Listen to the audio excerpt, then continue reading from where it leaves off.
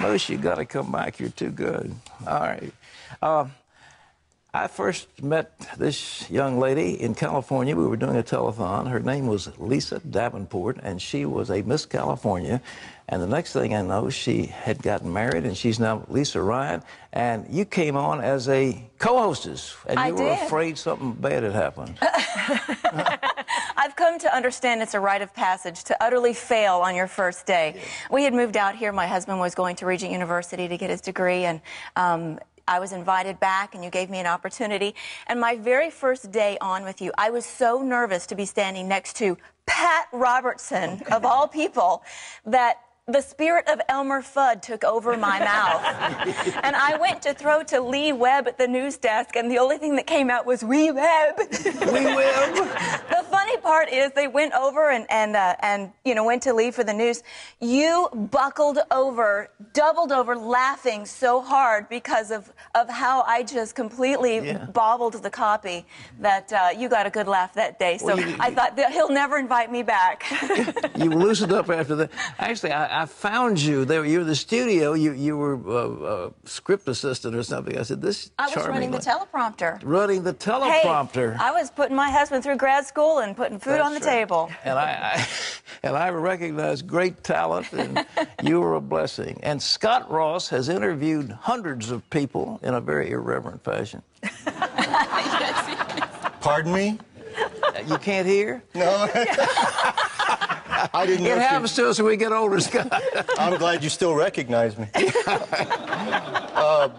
Yeah, you know, what my background with you and Dee Dee and the Robertsons, I came down here and moved into your house. Yeah, but I'm saving those stories for the book. I always say Scott knows where the bodies are buried. Right. My lawyer will be in touch with your producer. Yeah, go ahead. No, but Nedra and I, my wife, you said a couple of years ago in the club when she was inducted into the Rock and Roll Hall of Fame, we came down here from New York City, and you said, I didn't know how famous you were, talking to Nedra. I didn't. Yeah.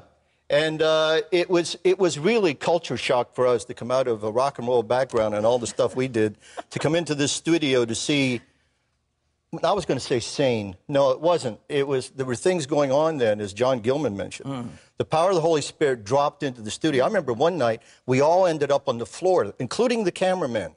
Yes. And the power of God was so prevalent. Lady comes running into the studio with curlers in her hair, been knocked out of the bed and baptized in the Holy Spirit. People were healed. The blind saw. You know, I mean, it was just absolutely mind-boggling. Yes. So those were days when we prayed the light bulbs in. We stood at the door and prayed them in the door. It was beautiful. You know. Well, you know, I remember Scott came down. He'd been a rock and roll DJ at a big rock station in New York, and he'd had the Rolling Stones and the Beatles and various ones that he got to know.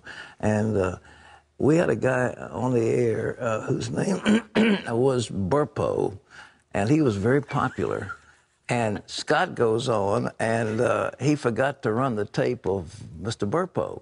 And so people were calling in and saying, "Where's Burpo?" And Scott was saying, "What's a Burpo?" I mean, it was wonderful. Come out of him. Yeah. Come on. Yeah, come on.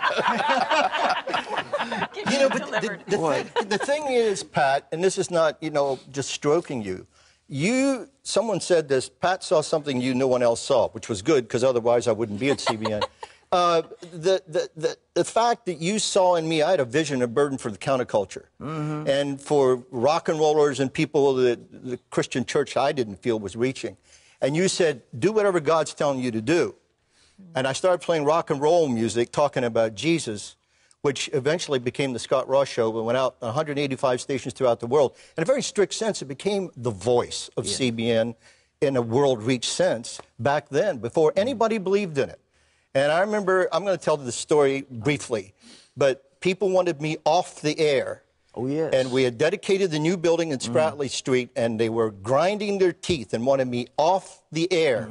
And you came down the stairs in that building, and they said, those dirty people are here. We brought a rock and roll band in. Said, dirty people are here. That girl doesn't have underwear on. I don't know how they knew that. But, you know, and said, get them out of here. And you said, the day that this building becomes more important than these people, I will personally burn the building to the ground. Wow.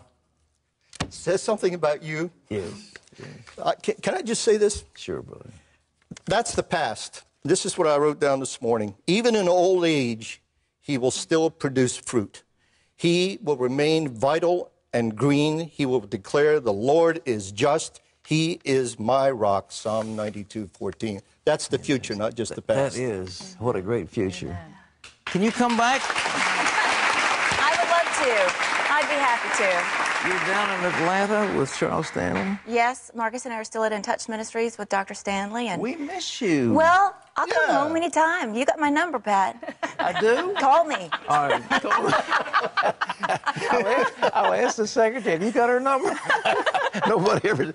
At least we love having you. And Scott, you're here, and you and his wife, I had no idea. There was kind of this hippie couple that was working with us, and I was trying to cover my head as oh man, you can't imagine interracial couple in Portsmouth, Virginia. Yeah, you almost lost all your pledges over I that almost lost everything on account of you, and I stuck with you. Thanks.